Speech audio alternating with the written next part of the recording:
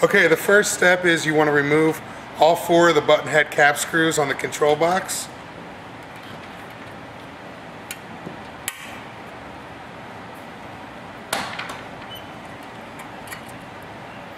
Okay, once you have all 4 of those removed, you want to remove the control box from the hose here.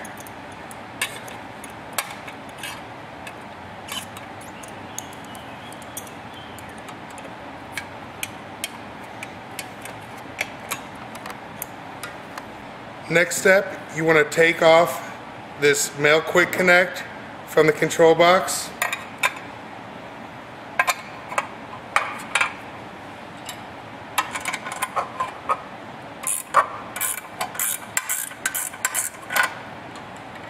Next, remove the barb fitting from the quick exhaust underneath the machine.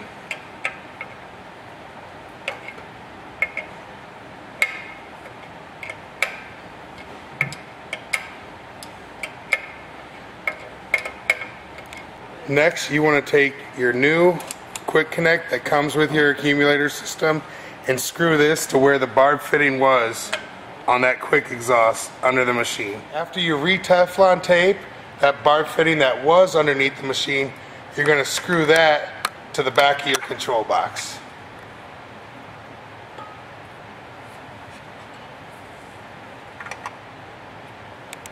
Next, where the hose was coming off, you want to take one of your length of hoses that was provided to you and attach that onto there, and then put a hose clamp on it.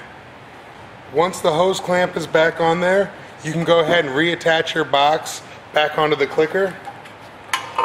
Now you can go ahead and connect the main part of the accumulator system back onto there.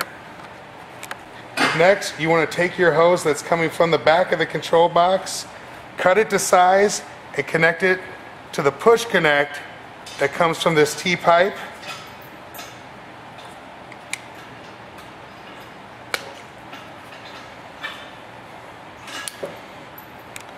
Then take the hose that's coming from the inside of the control box and connect that to the push connect coming out of your power valve. Next is connecting your tank.